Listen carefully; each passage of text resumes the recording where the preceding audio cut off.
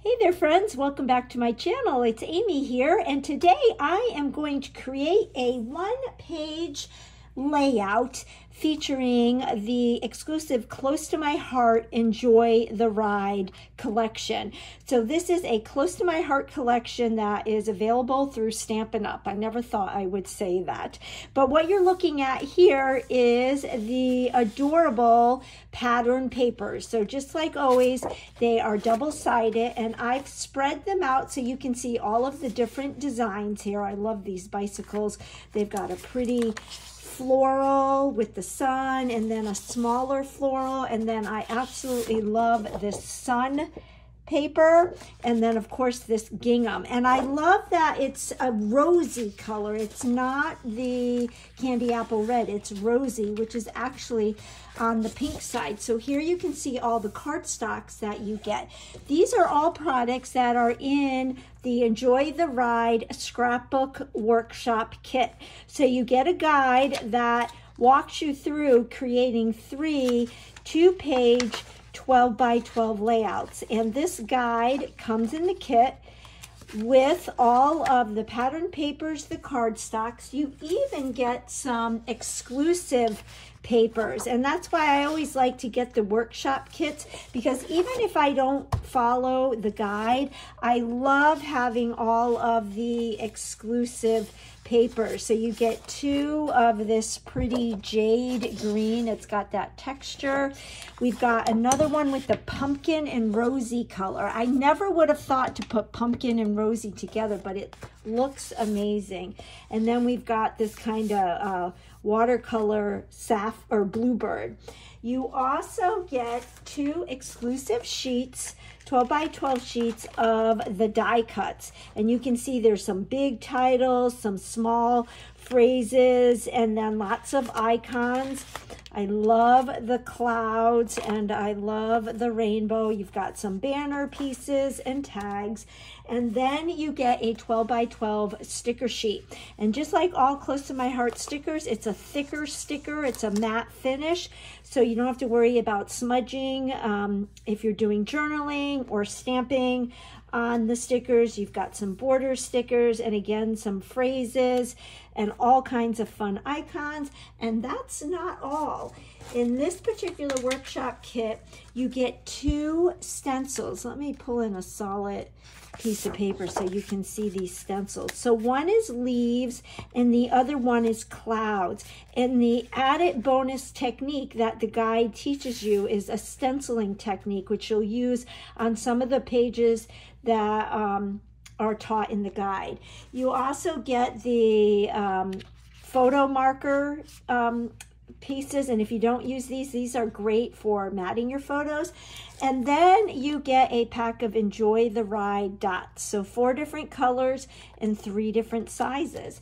So the layout that I am going to be creating today is actually this. It's a sketch that Stacy Julian shared in her Live Your Story membership group. I've been a member of that group since it debuted. We're actually getting ready to celebrate our 3rd birthday, or our 2nd birthday.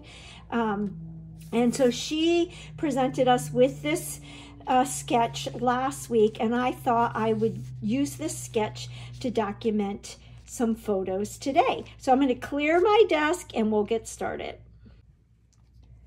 All right, I brought in my Versamat, and here is the sketch, and I'm going to put it off to the side so I can refer to it. One thing I forgot to mention is the Enjoy the Ride collection is available on my website for those individuals who have a email with Close to My Heart. So if you were a former Close to My Heart customer or a maker, then you will have access to those products on my website. Some things have sold out, but other things are still available, as is this kit. I will list everything I use in the description box below. And if you are having trouble finding those products, just reach out to me. I did purchase some extras, so if you were not a former Close to My Heart customer and don't have access to them, you can reach out to me. So I want to use this gingham as my base, but as you can see, I gutted it out because I did not want to waste all of this paper. I can use this for another project. And then I cut a piece of French vanilla down to 11.5 by 11.5. So we can see just a little bit of that gingham peeking through. And then if we look at this sketch, there's 4 different strips of paper. And what I did is I took the 4 patterns in this collection, and remember they are double-sided, but I cut them to 2 by 7. And what I was thinking is maybe doing something like this.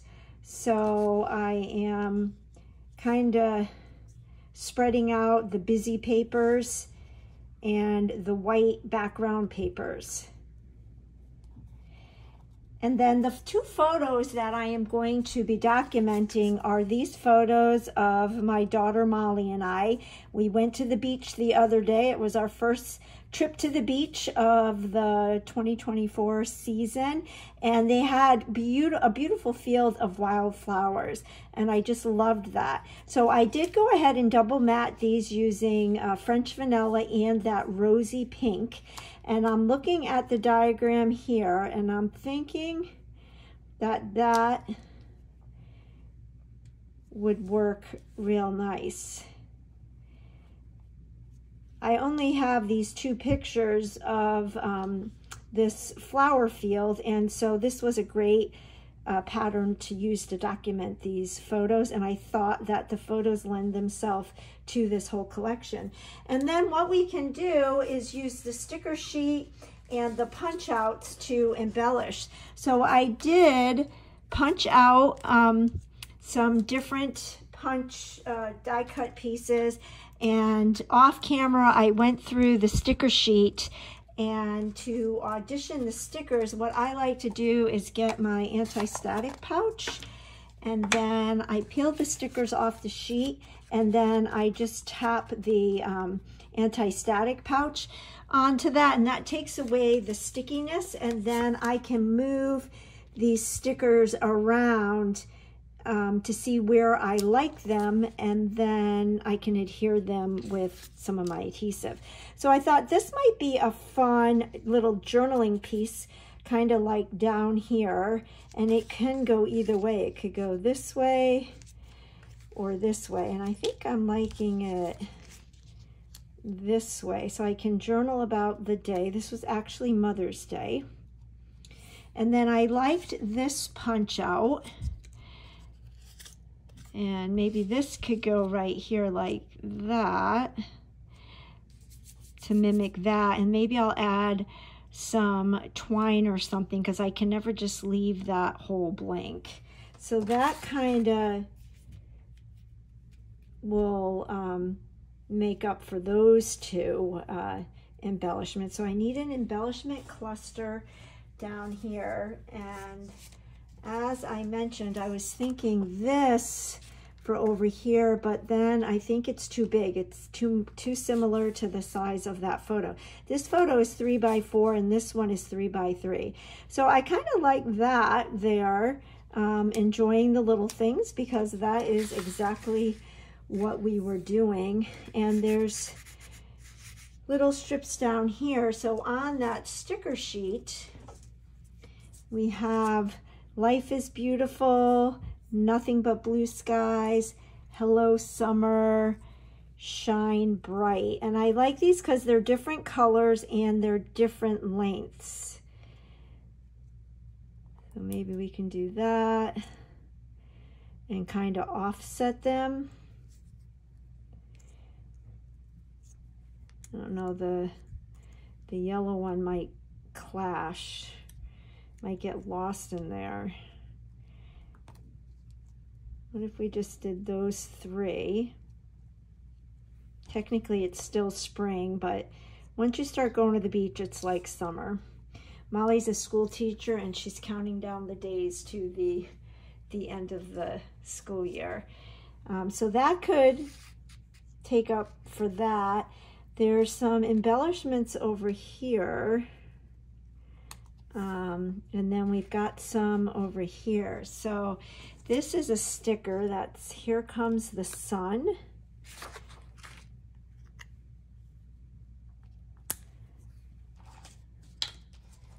And we've got a heart. There's all kinds of images. I really like this, but if I do my journaling here, I don't really need that. That would compete. But do you know what we could do? I have some scraps here. This is from a zip strip.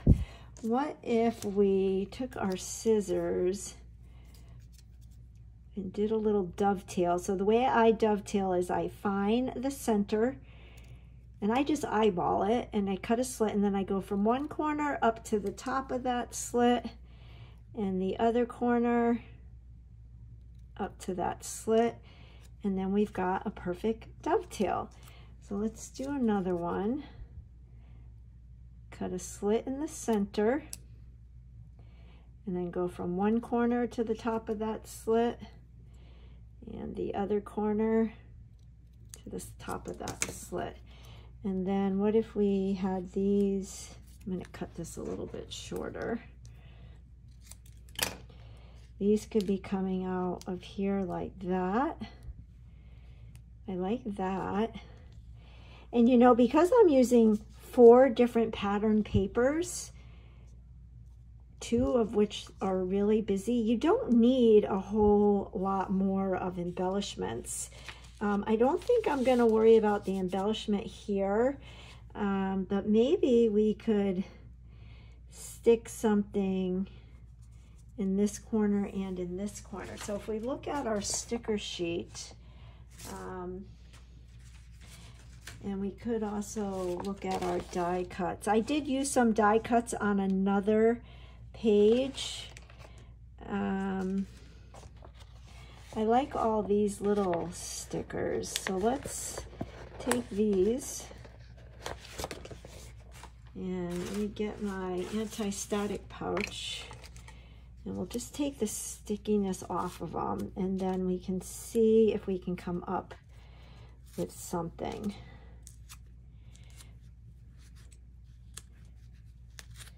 There's also this little heart one. And I like this ladybug. This one's a cute one too. So let's see if we could, you know, there's these banner pieces here that we could have sticking out, but I think because we have that here, we don't really need that. So let's remove this and see what we could, I don't know if this heart is too, if that's too big. Now that might work. Put that there like that. I do kind of like that, and that would kind of be that embellishment there and kind of there. And then, now that clashes with that. Because we already have the heart there, I don't think we need a heart.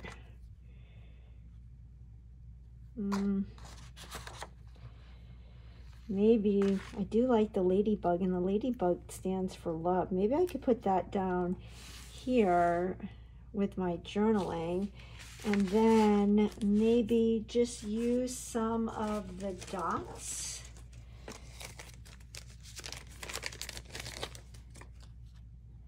Maybe put a dot there and there and embellish that like that.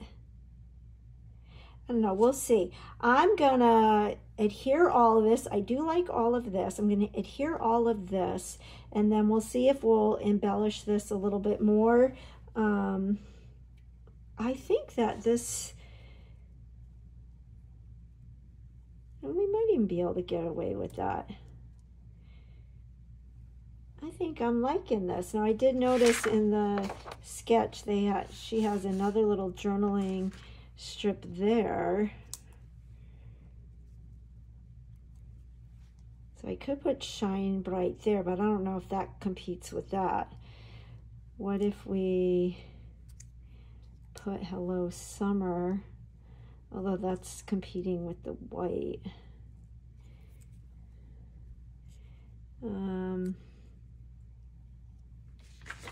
Let's see.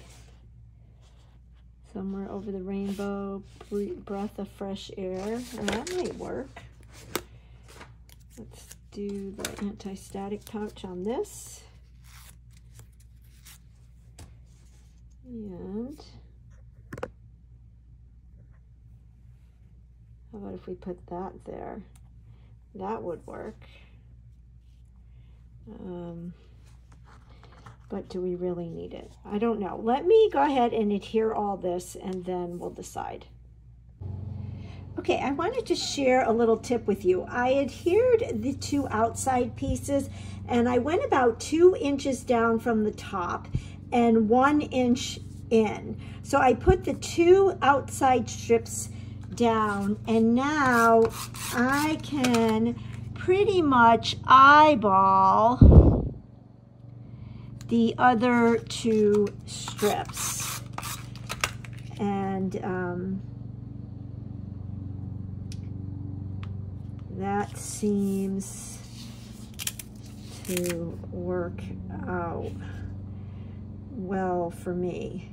So I like to put the 2 outside down and then the 2 inside. So I just wanted to share that little tip with you.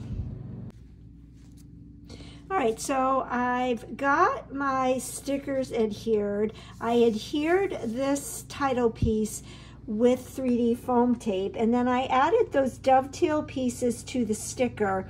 I put some 3D foam tape on the back, but I did cut a piece of gold embellishing thread, and to get the kinks out of it, I always like to place it in between my thumb and my bone folder and just run it through, and that takes the kinks out. And then I'll wrap it around my finger a few times and form some loops, and then we'll take that adhesive back off of the foam tape and I'll stick that like that, and that just adds a little bit more interest to this. And then I'm going to add a little bit more foam tape so that it will stick to the page, and I think that will make a nice little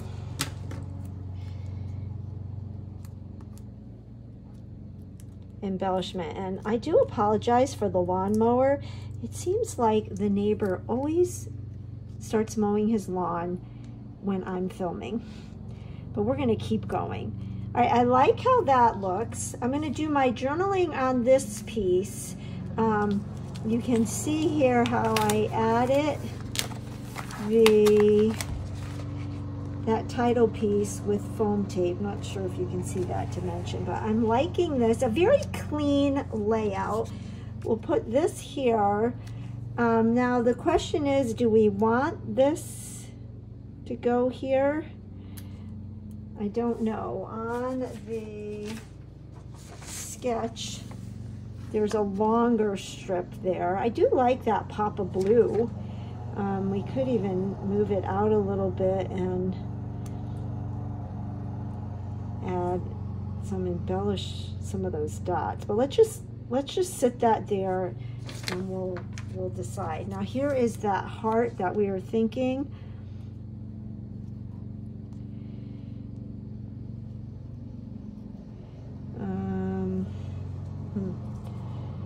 I don't know. No, I don't know. Maybe I will put it here.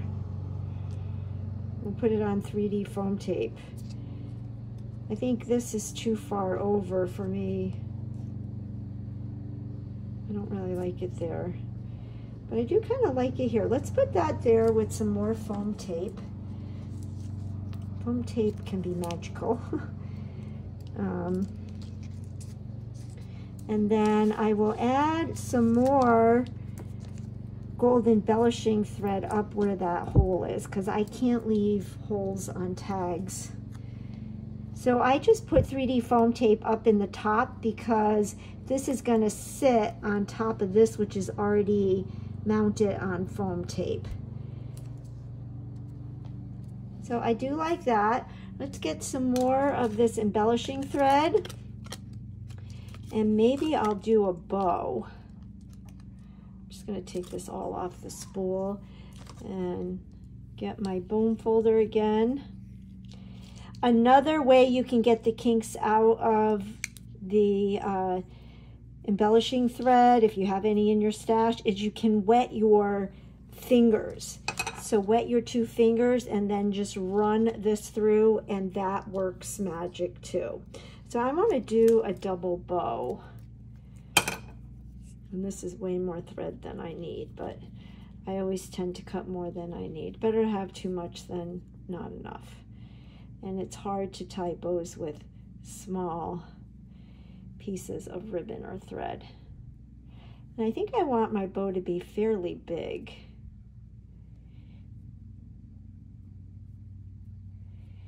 So we can stick this right here like that. And yes, I do like that. I'm going to use my new Precision Stampin' Up! Glue. So if you take this lid off, you'll see there's that very thin needle almost. And then I've not used this yet. I wonder if I have to. Yes. So I've got to take this off. I love Precision glue. I was getting it from Amazon, and when I saw that Stampin' Up!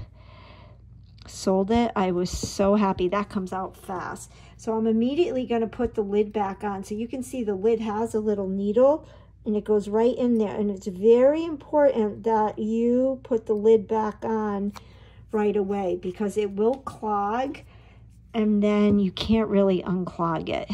And it will dry clear. So once that dries, I can kind of play around with the loops. Actually, I'm going to play around with the loop right now. I want this one to be a little bit bigger. I'm definitely in a bow era right now. Now I have glue on my fingers. Okay, so once that dries, I'll cut the strands down. I'm still thinking about this. I like this. So let me go ahead and do my journaling. I'm going to do that off camera because I always tend to mess up when I do it live. And then we'll trim these, and then, you know what, I think we're going to go ahead and just do this. Why not, right? Let's go ahead and do that. And then we'll see if we want to add any of the dots. But I think it's looking pretty good. All right, I did my journaling on that die cut piece, and I added the cute little ladybug because that stands for love. And we're going to put this right down here like this. I trimmed my bow, and I think we're going to call it a day. This is very clean and simple. I thought about maybe doodling around the edge of the white daisy and adding some of the dots, but I think I'm just going to let it be. I like it like this. It's clean and simple, and it mimics Stacy's sketch pretty closely. So there you have it, another one-page layout created for you. If you liked this layout, if you liked this video and could give me a thumbs up, I'd really appreciate it. Go ahead and hit that subscribe button. I will list in the description box below all the product that I used, and I will catch you on the next video. Bye-bye.